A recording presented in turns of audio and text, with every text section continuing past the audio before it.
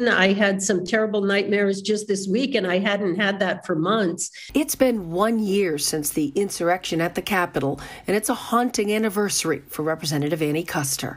I think that feeling of being hunted was the most frightening part for me, that they wanted to do us harm in order to thwart this election.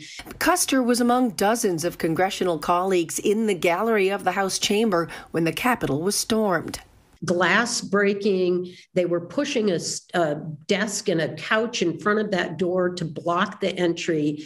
And that's when we were truly terrified. Told to put on gas masks and get ready to move. We thought we were going to die. A police officer ushering them across the hall through a doorway. She says a mob was rushing toward them less than 50 feet away.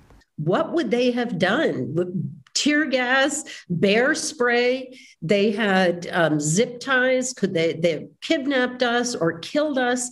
As she and her colleagues shared their stories today, she says their testimonials are critically important.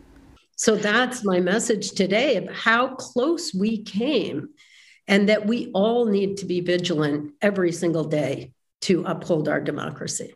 Jennifer Crompton, WMUR News 9.